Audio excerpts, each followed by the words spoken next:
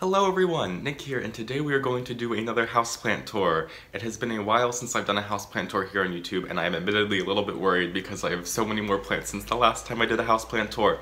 I think last time I had around 150, while this time I have around 225, and I'd really like to show you as much of everything as I can. So without further ado, let's go ahead and get started. Before we get started, I just want to say that I know sometimes I sound like gibberish when I'm speaking the plant Latin, so I'll do my best to say the common names, but there are just far too many plants in this video for me to make a whole list. So if you're wondering what a plant specifically is called, just leave the time that appears in the comment and I'll let you know what it's called. So we're here in my kitchen in this south-facing window, and right here is a string of pearls that is growing really well. There's also a few kalanchoes in this pot, but I'll get to them later. Next to it is a Senecio peregrinus, or a string of dolphins. A really wonderful plant. It really looks like dolphins jumping out of the water, and it grows really easily as long as you give it enough light. And then next to that is a Kalanchoe tomentosa. They also call this panda plant. It is such a wonderful succulent to grow. The leaves are so fuzzy. It is just so wonderful and such a nice difference to those other plants that are a little too pokey. Back here is a fairy castle cactus, and then a Haworthia. I think this is Haworthia zebrina, I'm not too sure. And then I have a little Kalanchoe garden right here.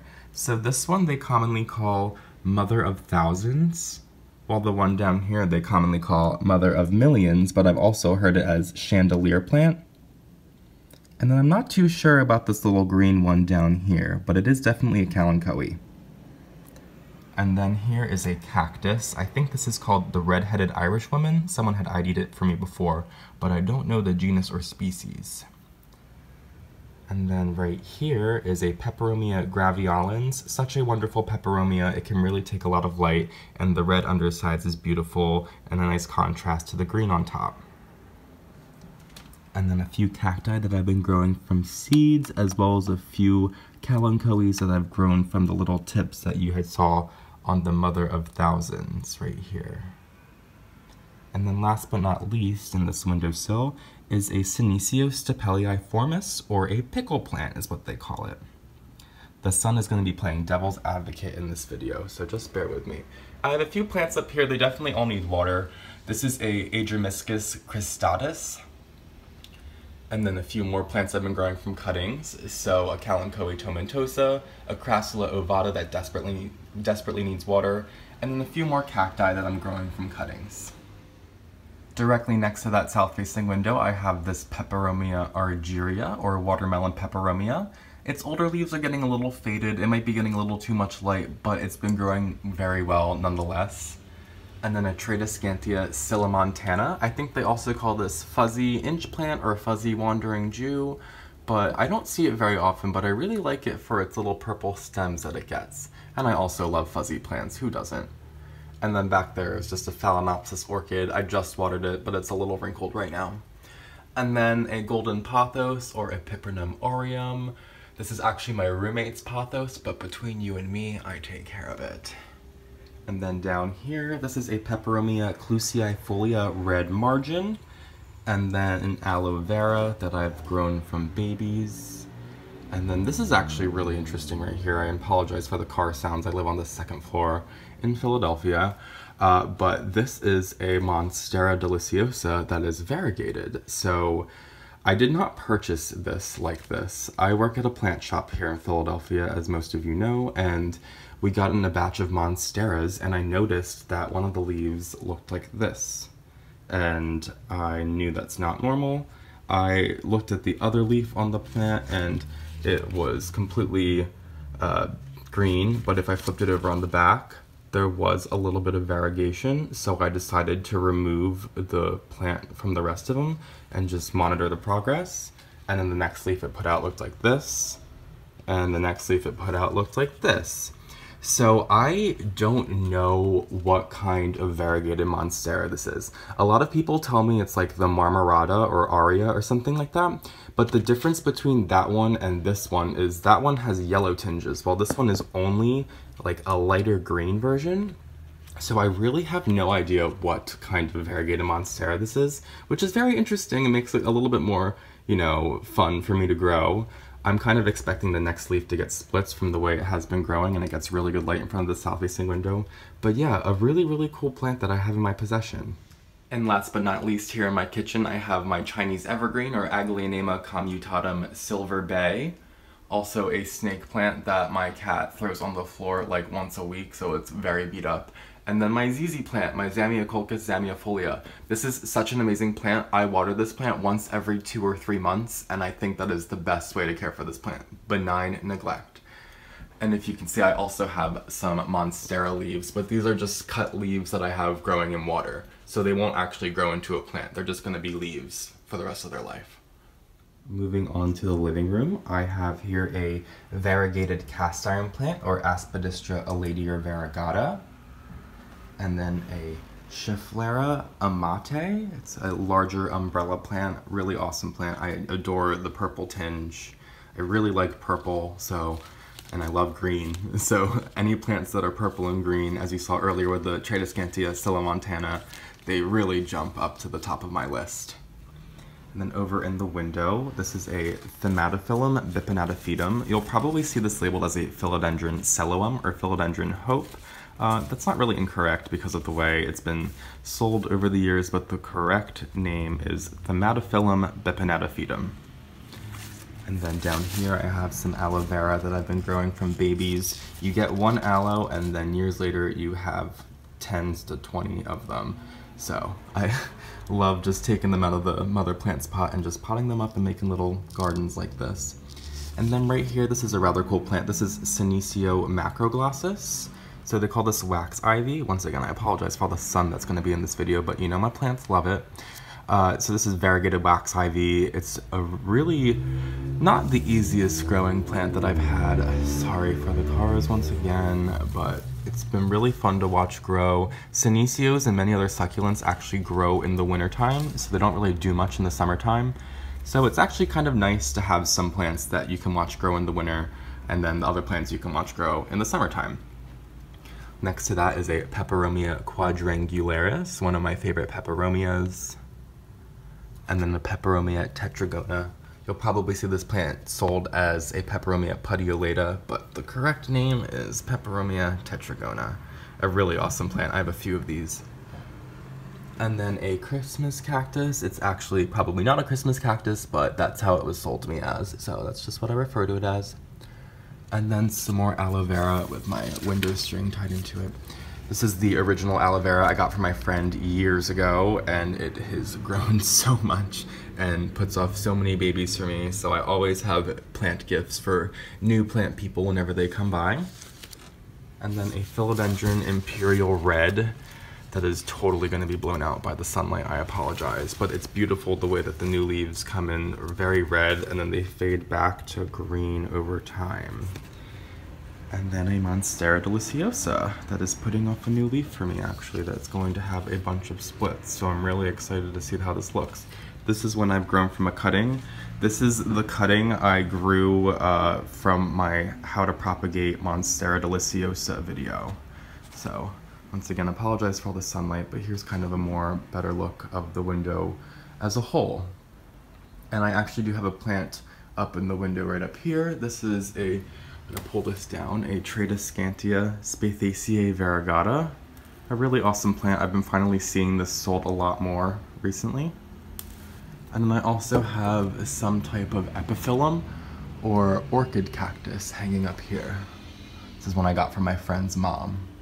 Really awesome plant. So when you don't have any room in your kitchen for the microwave and it has to awkwardly go in your living room, you deck it out with plants.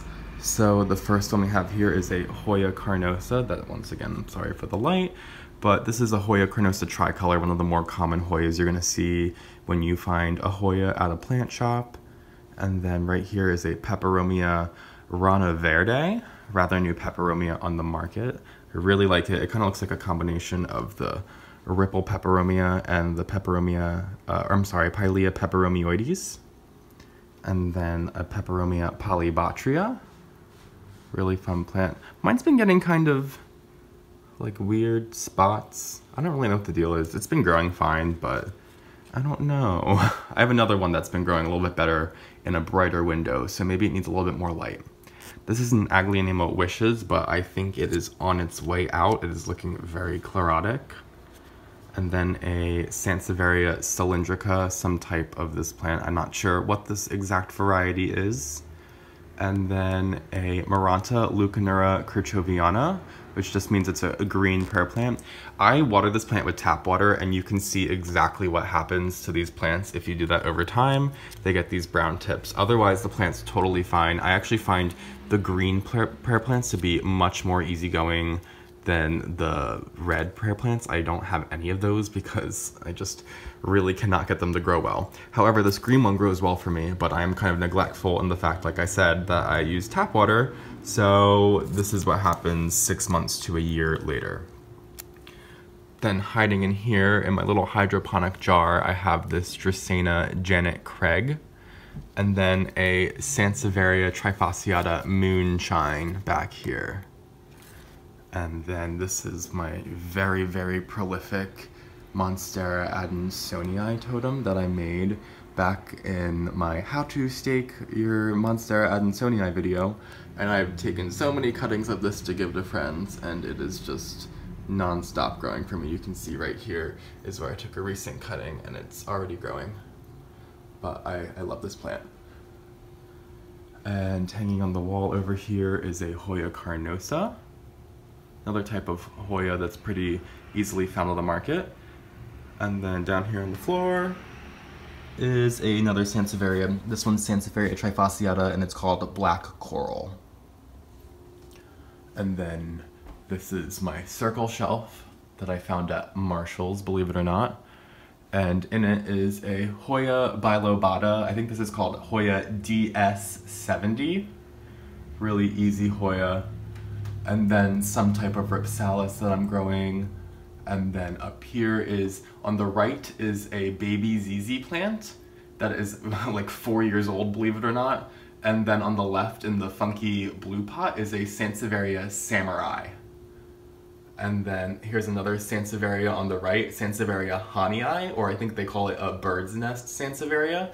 This is a funky little variety that has some white stripes. And then a Cebu blue pothos, or Epiprenum pinnatum, in the little jar, just rooting. Down here on the table is a Peperomia frost, a rather new Peperomia on the market as well. And then my big peace lily. So this is Spathiphyllum sensation. I don't have any luck with these smaller peace lilies that are a little bit more shinier, but I find that this peace lily is so much easier and really just takes the cake when it comes to peace lilies. The only difference is this one doesn't flower as easily, but it does in fact flower. And then up here in my gold ring is a Cebu blue pothos, another one. And back to another windowsill. So this is a west-facing windowsill. A Monstera adansonii that I'm trying to root. And then a Sansevieria, I think this is Sansevieria trifasciata, but they call it Bantel Sensation. I've gotten a few questions about this plant. I definitely recommend growing this one in a window because it has the white. It doesn't have any chlorophyll in there, so it really does require some more light, while your other Sansevierias can be pulled back like that black coral that I have on the center of the floor, versus this one really does have to go in the window. Same with this Sansevieria cylindrica bonkel, or starfish Sansevieria. If you want to retain the thick stalks of leaves that it has, you definitely would love to give this one a lot of light to retain that. This one is growing some babies for me. And another look at that Sansevieria honii that gets that little white stripe. Sorry, my Pileggi is in the way. But it gets a little tiny white stripe. And another type of Sansevieria right here. I think someone told me this is called like a flame, yellow flame, green flame, or something along that line. I need to give it some water. Sorry, it's really hard to see. And then this is a Sanchesia. I think it's Sanchesia nobilis. And then my Pilea peperomioides. This is my original Pilea peperomioides that I've had for quite some time. And there's a little baby that I just noticed a few weeks ago. And then my Phalaenopsis orchid I've had for a few years that I took from the bar I used to work at because they would just throw them out. So this one is blooming for me. It seems to bloom for me around every February in the winter time. Really beautiful blooms. You can see now all of them have even bloomed yet, but I just Really like this plant. I'm not an orchid collector by any means. I've actually never paid money for an orchid. I usually just acquire them, and that's how it's gonna go for a little bit until they really spark my interest. But for now, the few that I have just really spark joy, if you will, when they bloom. So I don't like, they don't really do much for me when they're not blooming, like this one right here, which is a Britonia orchid. It has some spent orchid stalks that I never even cut off, but this one bloomed twice for me at the same time over the summer. So I'm looking forward to this one blooming for me in the summertime while this one blooms for me in the wintertime. Hanging up in the window is a Tradescantia Spaathaceae variegata, another one. You got a good look at the one I had before, so I think you understand what the plant looks like, but it's kind of hard to see in this windowsill, as well as this Peperomia tetragona that is hanging quite a bit. These plants, they grow upright, and then once they get a little too long, they'll start to trail down. So I really like the look of them trailing, but I get some questions at the plant shop about theirs drooping, but I think this is just kind of what it does. So I think it looks great like that when it just goes all over the place. Sorry it's very backlit, but I think you get the idea. And then right here is another type of Epipernum. This is Pothos Enjoy, I think they call it. So I think this is still the same species as like the Golden Pothos or the Neon Pothos, but it's got some really nice white variegation to it. A little bit more blocky variegation than the Marble Queen, which you'll see later. And then here's a Muffin right here watching us do whatever we're doing. Muffin! Sweet pea! Hi! Oh, she's so cute. Well, this is my Monstera deliciosa.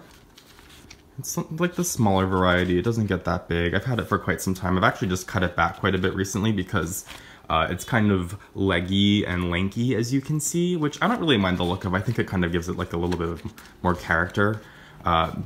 But the top was getting very heavy because the stalks on top are getting a lot of light from this window right here, which is west facing. So the stalks were getting much more thick and getting top heavy. So I'm cutting those back, as you'll see later, and I'm trying to root them to make some more Monstera deliciosa. If we're working our way around the room, here's the other window, which has a lot of ficus, as you can see. So this is Ficus bengalensis Audrey, a rather new one on the market that really has been blowing up this year.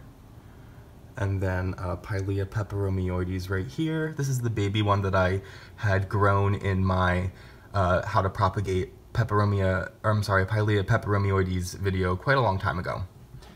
And then this is a Ficus elastica ruby. And then right next to that is a Ficus elastica taniki. So the only difference between these plants is that the ruby retains a little bit more red, while the taniki kind of fades back to white very quickly. They're both really easy as long as you give them enough light. Ficus need a lot of light. I think if you go on the internet and read about ficus, people are going to say how difficult they are. Between you guys and myself, I'm going to say that a lot of people give ficus not enough light and too much water, and that is just a death sentence for most plants, but ficus really, really need that light to sustain life. So you can see that's why my Ficus Audrey here is looking so fabulous, because it's directly in a west-facing window that does get a little bit shielded by the tree outside in the summertime. So when the plant is actively growing, it's not getting harsh direct light, but it is receiving some, here and there as the tree blows around, it is getting some direct light. And then this is a Sansevieria, some type of Sansevieria trifasciata. And then some kind of epiphyllum. I think this is the rickrack cactus. I don't know if it's the true epiphyllum anguiler. I don't know how to pronounce it, but it's some type of epiphyllum. Sorry, it's very bright in this window. And then the last plant in this windowsill is the Ficus altissima, which is another rather new ficus on the market. So you can see in this window I have 4 different types of ficus: the Ficus altissima, the taniki, the ruby, and the Audrey. And then the last plant in this window, oh, actually there's 2 more. So there's a Scindapsus silvery Ann that grows all around my window. I really like doing this with Scindapsus. They just really take well to growing around windows. So I have another one later on that you'll see, but I love to just hang my Scindapsus right next to the window and then just let them go all over the place. And then this is a Tradescantia fluminensis tricolor that's definitely gonna get blown out from the sun, I'm sorry. But a really, really beautiful, very delicate plant, not the easiest one to grow. Directly to the right of that west-facing window is this Philodendron jungle boogie. And this one's growing up a totem, and it's really growing really well. It gets these little spots on it. I think that might be sun damage or it might be cold damage. I really don't know. But other than that, the plant seems to be really healthy, but those spots have shown up on the newest leaf right here. So the plant is growing very well other than that, so I'm kind of just leaving it be, but maybe I'll experiment with another plant in this windowsill in the future. And then right here is a type of cissus. So this is cissus, I think it's Adenopoda. It's very red on the back. It's beautiful, and it's very, very fuzzy. So a really, really cool plant. I've been really liking cissus lately. Such a lush, dreamy plant, very woodlandy. I've been really liking any plants that kind of seem like you could almost walk outside here in Philadelphia and pull it out of the ground and put it in a pot. That's my favorite kind of plant. So you'll see more of those in the future. And then down here is an Alocasia amazonica. I don't really grow Alocasia. They're really difficult, in my opinion, that is. But I saw this one at the plant shop and they were inexpensive and beautiful, so I decided to give it a go, but I'm already getting some yellow tips. I let it dry out quite a bit. It's right next to this west-facing window, but I think it needs a little bit more humidity than I give it in the main room here. Then over here, this is a ZZ plant. This is a micro ZZ plant, so it's mini compared to the other ZZ plant you saw earlier, so it's a smaller variety that has recently shown up on the market. The cool thing about this one though is it has a variegated stalk. I don't know if there's a little baby nub down here you can probably not even see, but that's going to be a new stalk of this plant. I don't know if it's going to retain its variegation because the plant right here, which is the other baby plant that came before this one right here, doesn't have any variegation. So unlike the Monstera that had the variegation since it started as a baby, I don't know if this will retain this beautiful modeling. And then right here is a Calathea lancifolia. I grow most of my Calatheas in my bedroom because I keep it very humid and I keep a lot of air movement, but I just really like this Calathea here, so probably really not doing it any favors at all, but this is where I have it. And then I don't even want to show you guys the shelf because the shelf is going away soon. But I have my resurrection plant that is completely folded up, which is fine. And then it's kind of just where I leave my plants that I need to mess with, but I'm brave enough to show you guys. So here's just a little ZZ plant baby that I've been growing from a cutting, and then a terrarium that needs a lot of work. There's a Peperomia orba and a Peperomia tetragona, and then another terrarium that needs a lot of work right here. The only plant alive really is that Paleonia pulchra in the back, and the Pilea over here is hanging on. And then up top I have the jade pothos that needs some more attention, but they're, like I'm saying, this area, I have some plans for it, so don't really pay attention to it. And then my Sansevieria that I've had for quite a long time, my Sansevieria, I think it's the Zeylanica, but it's Sansevieria trifasciata. On my coffee table, I have this Primalina, which is also called an Asian violet, very similar to African violets, and it's actually in a pot by Mr. Plant Dad, so if you don't already follow him on Instagram, you definitely should. He makes wonderful pots and posts wonderful plant pictures.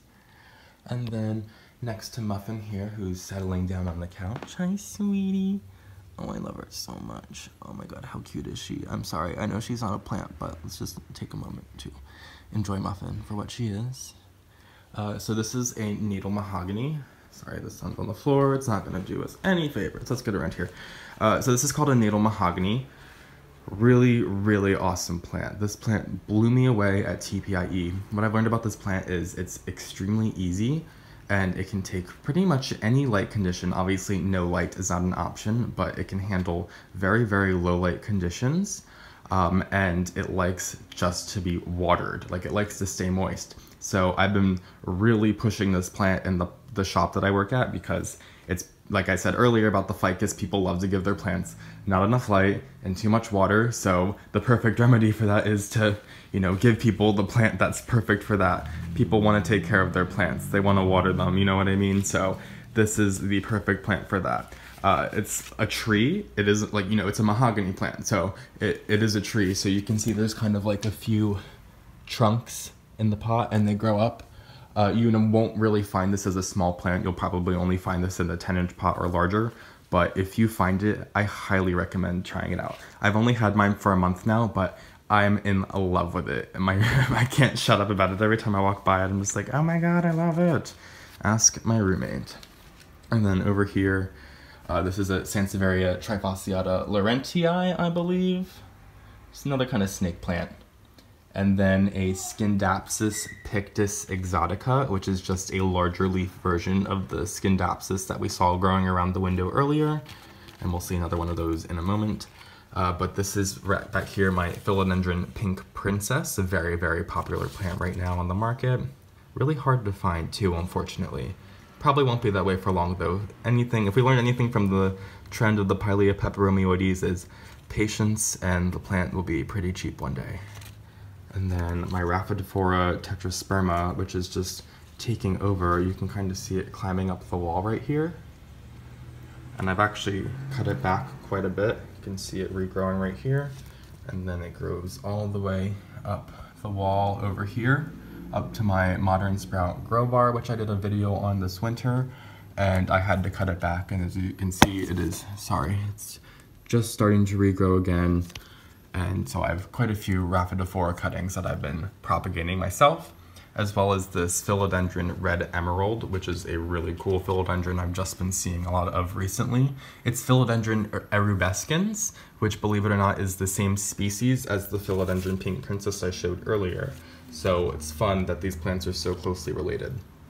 But this one grows up a totem, and I absolutely love it. Some of it's kind of detached from the totem and just working its way up to the light, but from my understanding, these wood totems really don't do that much in your home. What you really would want to do is kind of turn it into a moss pole, but they really need a lot of moisture for them to stay attached to the wood. But for the look, I kind of like it, so I just keep it.